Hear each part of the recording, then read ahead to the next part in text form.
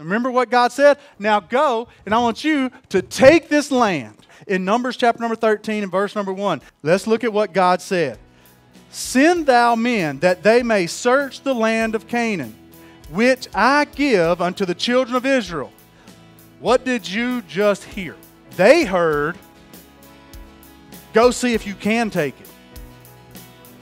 What God said, go look at the land that I'm giving you.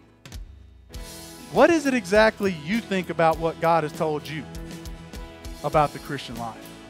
About a life lived with Him. About a life lived for Him. All of this stuff that you think you can't do. All these Christian promises that you think are not for you. That you think are for somebody else. That you think are beyond you. You think you need to look at the land. You think you need to look at God's promises to see what exactly you can do, what's for you, what's not for you. And I submit to you, it's all for you. God has given you the promises to know and experience Him. I fear today that we are weak in our Christian lives because we have heard the wrong message.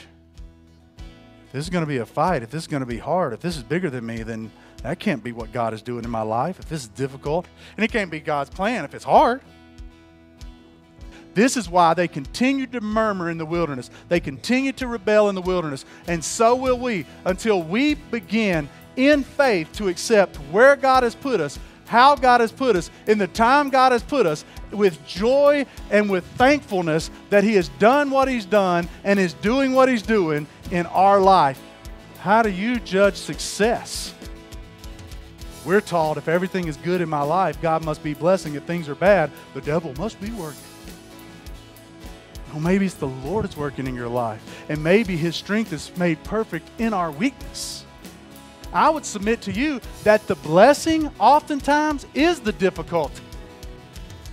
And I'm not telling you that God doesn't give us things in this life that we can enjoy. I'm telling you that they are not the primary spiritual blessing of our life. That His presence is.